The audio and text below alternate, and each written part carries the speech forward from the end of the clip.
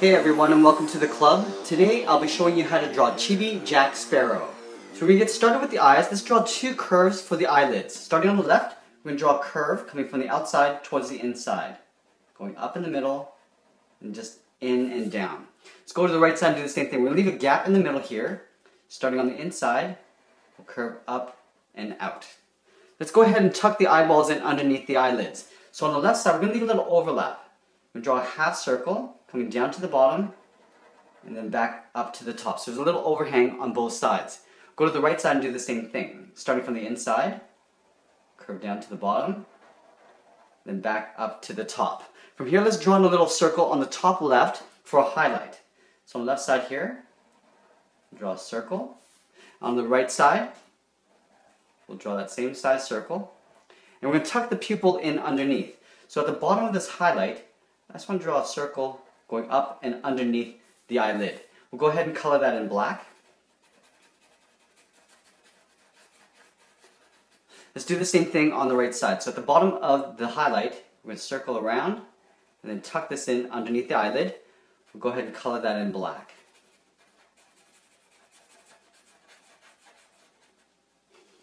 He's got some really thick eyeliner underneath each eye, so we're going to go ahead and just thicken up the outside edge coming up into the inside. So from the outside edge, this point on the eyelid, we're going to circle around the eye, kind of come down a little bit lower, so it gets a little bit thicker down here. And we're going to pull this up and then just blend this into the inside of the eye. We're going to color that in black.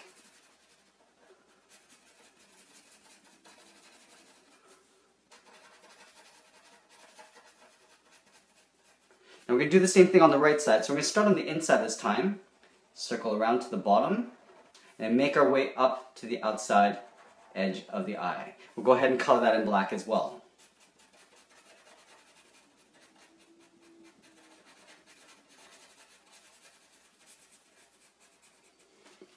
We're going to move in between the eyes and draw in the nose. So just down here, we're going to draw a little U shape, like this.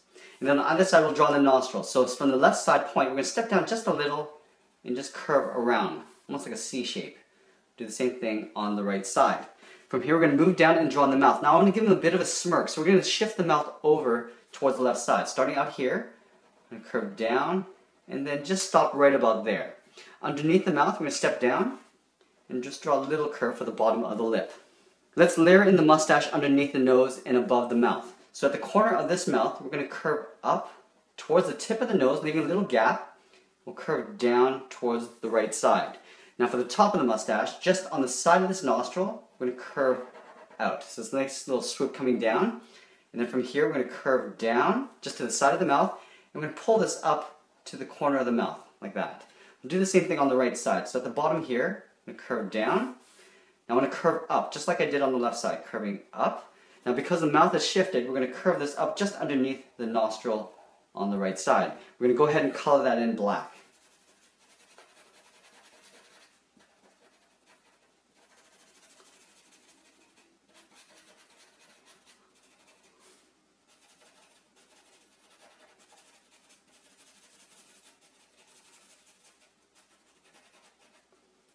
Underneath this lip, we're just going to draw a little V shape, almost like an upside down triangle. A little goatee. We'll color that in black as well. From here, let's draw in the line for the lower part of the bandana above the head. So on the left side, out here, we want to go beyond the eye. Out here, just curve down towards the center of the face and then back up on the right side. So we're just going to curve down and then back up on the right side. From here, let's give him a little bit of an eyebrow, just kind of poking out underneath. So right in here, I'm just going to draw an angled line coming down, and then we'll pull that up. It's almost like a V shape, sort of an angled V. We'll color that in black. We'll do the same thing on the right side. So angling in, then angling back up. We'll color that in black.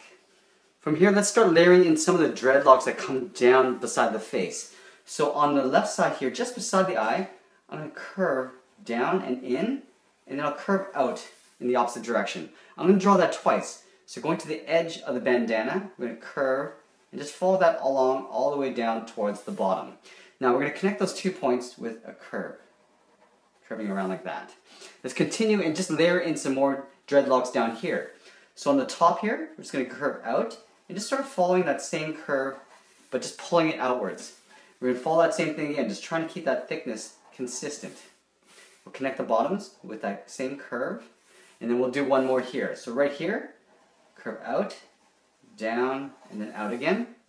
We'll do that one more time. We're going to just draw the inside of that dreadlock, and then we'll just connect it with a curve. Let's do the same thing on the right side. But here we're going to draw some beads along the way. So starting at the top, just beside the eye here, we're going to curve down and in. Now here I want to draw the same thing again. So right up here, I'm going to curve down and in. We're going to stop right there. We're going to add some beads. So right here, I'm just going to draw a curve, connecting those 2 points. Now from here, I'm just going to curve and round out the sides, like that. And then we're going to connect those 2 points with a straight line. And we're going to continue some more beads along here. So I'm going to draw another curve, going out. We'll connect it with a straight line. And we'll do one more. So from this point to this point, we're just going to connect it with a curve that goes all the way around like that. Let's continue this dreadlock all the way down. So on the bottom of this bead, we're just going to curve down and out. We'll continue that on the other side, so just duplicating it. We'll connect the 2 bottoms with a curve. It goes around like that. Let's draw another dreadlock on the side here. So up here, I'm going to curve out, down, and then just flare it out again. We'll draw just the bottom part of this, coming out. We'll connect it with a curve. We'll add one more. So on the side here, we're going to curve down, and then out. And it's okay if it extends beyond that, because it kind of gives this nice layered look. Down here, we're just going to extend it beyond, and then connect it with a curve like that. Along these dreads, I'm just going to add a little bit of detail. So we're going to show some little bit of like the little bands that go across here. So right here, I'm just going to draw a curve that goes up, and we're just going to duplicate that. Now we're going to change the angles. Curving down, making it twice as thick, and we'll just work our way up with just a few of those. Over here, I'll probably add one, going across with a little curve. Down here, we'll draw another curve like that. From here, let's draw on the bottom of the chin. So the chin is quite high, so it's basically just a little curve that goes from left to right, connecting the 2 dreads. So on the left side here, we're going to curve down towards the chin, and curve back up on the right side. Over here on the left cheek, we're going to draw a little scar, and it looks like basically just an X. Just draw a little X like that. Let's add the 2 pointed goatee that comes down on the chin here. So on the left side, we draw a curve that comes down and in. On the right, we'll do the same thing. Now we want to draw a few little beads along the way here. So at the bottom of this line, we'll draw a circle. We'll draw one more circle just below it. We'll do the same thing on the right side. Drawing a little circle. Then below that, we'll draw another circle. Now we're going to connect these 2 points. So we're going to step over at the top of this bead. Just draw a little bridge going across like that. We'll color the top area in black.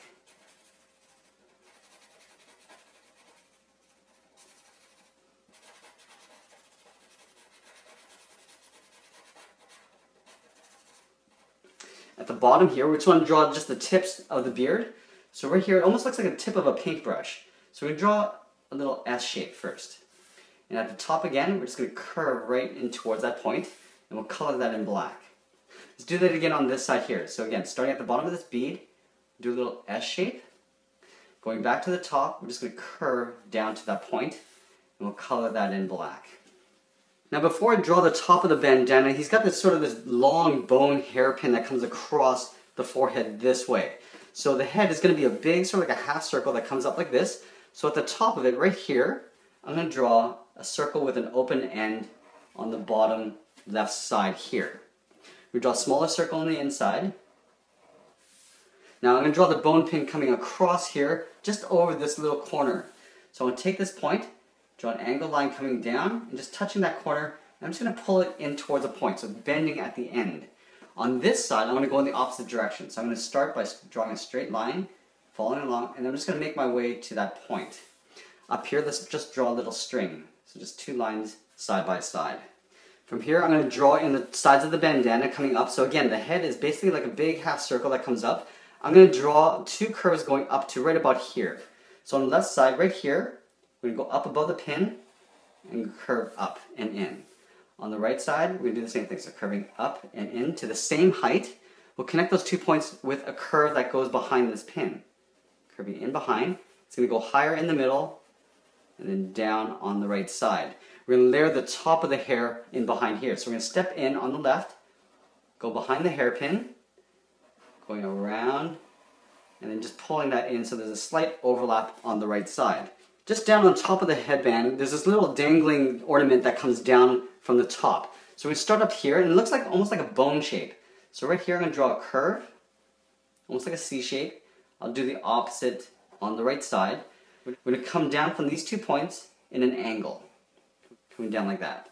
I'm going to duplicate this but flip it over. So from here, I'm going to curve around, and then curve in the opposite direction to connect with that point there. Now we're going to draw some beads. So under here, I'm going to draw like a circle, draw another circle below that, and then I'm going to draw a little medallion at the end. So a bigger circle down here.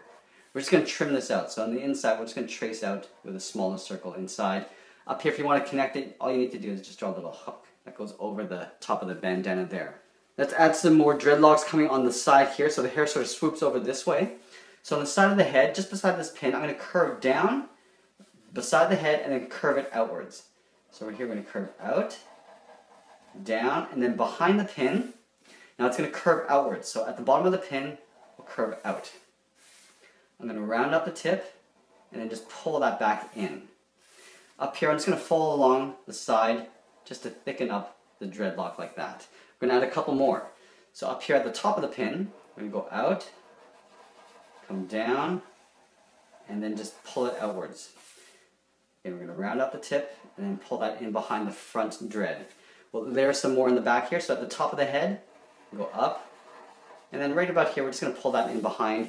We'll do one more. So at the top of this curve, I'm just going to curve out in behind the head. Now that we got the head, I'm going to start with the body. So on the sides of the head here, we're going to curve down towards the waist. And the waist I'm going to draw pretty high. So on this side of the goatee, we're going to curve down and out. On the right, we'll curve down and outwards. We're going to connect those 2 points with a curve along the bottom. This is the top area of the belt, going across like that. We're going to draw the handle of his musket just tucked in underneath the belt. And we're going to keep this very simple. So right here, we're going to curve up and out towards the left. We're going to round out the side. Now we're going to pull that back in. Pulling that back in like that. To add some detail right here, just going to draw a little curve like that. Draw a little rivet if you like, just a little circle inside. Now let's add the strap that goes across the body. So from the corner of the top of the body here, we're going to curve down behind that goatee and then down to the side of the body right here. We draw that twice. Now it's going to go a little bit higher, so up here, going behind that bead, and curve across the body like that. We're going to add some buckles here. So right in here in the middle, we'll add 2 angled lines going like that. Down here, we're going to draw a little curve for the bottom of the strap. In behind, you're going to see a little bit of a vest. So in the middle, at the bottom here, we're going to curve up behind the belt and underneath the chin. We're going to do the same thing on the left side, but this is going to go upwards and tuck in underneath the goatee and the strap. We'll add an undershirt underneath. So right here, we're going to curve across, just following that same curve down to here, and we're going to trace this back up. Now if I'm going a little bit too fast, you can always pause the video, get caught up, and start up again. Let's add a little sash at the bottom here. So on the side, the corner of the body here, we're going to draw a curve coming down. We're going to draw that twice. So we're going to step over, and curve down. Connect those 2 points with the curve coming down at the bottom. Up here, we want to show that it's wrinkling, so we're going to draw 2 little curves coming down like that. Let's draw the back side of this. So right here beside that top, we're going to curve down and go a little bit lower. We're going to go across and then tuck this in underneath the bottom.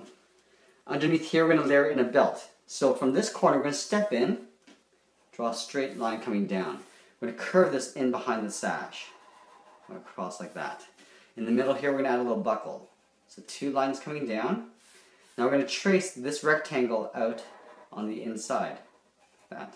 We'll add a little buckle strap here. So 2 lines side by side. Now let's draw in the legs. So in the middle here, in the bottom, we're going to draw in the curve for the lower torso, just going from left to right. Now because he's got some really high boots, we're going to draw 2 curves for the inside of the leg. So from here on the left side, we're going to step over towards the right. Just draw a short curve coming down. On the right, we'll do the same thing, so curving down. Now we're going to draw the top edge of the boot cuff. So curving across from left to right, we'll curve the right side underneath the sash. This point here, we're going to curve up towards the hip, the bottom of that belt, right there. Now for the top of the boot, because it flares out, we take this corner, curve down and in. On the right, we'll do the same thing. So curving down and in. This side here, we're going to curve around the bottom of the boot cuff. Just sort of follow that same curve here, but we're going to go a little bit further out because we want to curve this back in. So there's a little bit of a bump coming out. We'll do the same thing on this side. So curving out the bottom of the cuff, and we're going to tuck this in underneath the sash. For the boots, now the boots are smaller than the actual cuffs. So from this corner, we're going to step over towards the left, curve down. On the right, we're going to step over towards the right, curve down. These are the heels. So now we're going to draw on the bottom of the feet. So from the heel to the toe, I'm going to draw a little curve going across on both sides. Now we're going to tuck this in underneath the boot cuff. So from here, we're going to curve up and underneath. So a little overhang there. On the right, we'll do the same thing. So curving across. We're going to thicken up the sole. So right up here, we're going to draw that same curve along the bottom, just to give the sole some thickness. Across like that.